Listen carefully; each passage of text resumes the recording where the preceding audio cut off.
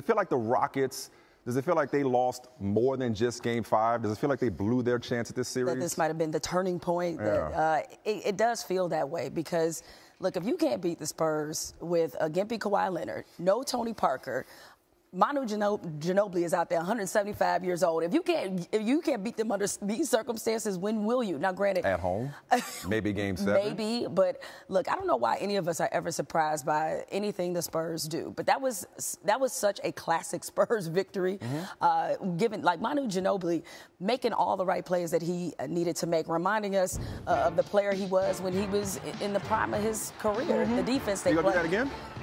I think it's possible. Y'all bet against him, but that was a hell of a all-around game. To win the series, granted, I didn't see it unfolding the way that it has. Right. But why would I doubt them now? All right. For whatever it's worth, which is not much, I had Rockets in 7. You did. Which means that they weren't going to win Game 5. Right. Which means that the series is right on course. Right on course over what you thought. Everybody on television today has been talking about how much blame is on James Harden. The answer is a lot. You know, you're the star player, despite the fact that you get to carry a bigger load defensively as well as your usual load offensively. He didn't show up in overtime. So, yes, that's on him. But moving on, he now has an opportunity back at home. If those threes start falling, even with a 7-man rotation, Houston could win Game 6. I mean, look, did we not, but maybe not you. I think we would, maybe not even me. I don't remember. They all run together.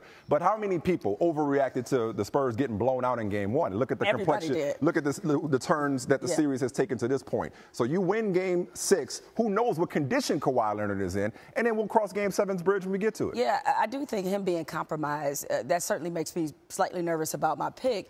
But at the same time, look, the Spurs, they're really good at getting contributions from the right people at the right times. And I know that's not the most, I know that's not exactly a brainiac statement to make, sure. but this is what they do. Yeah. Okay, so to borrow a Rockets phrase, they got the heart of a champion. Yeah, they absolutely do. And I'm not going against Pop. I'm not going against what this group has been able to do and accomplish together. I think they'll get enough of Kawhi over the course of the rest of the series in order to close out the Rockets. I guess I'm just saying when it comes to whether or not they blew it, they missed an opportunity, that they blew it, that there's no way they can beat the Spurs twice in a row. They don't have to. You know, they both got to win Game 7. Right. That's the big misnomer about 7 Game series.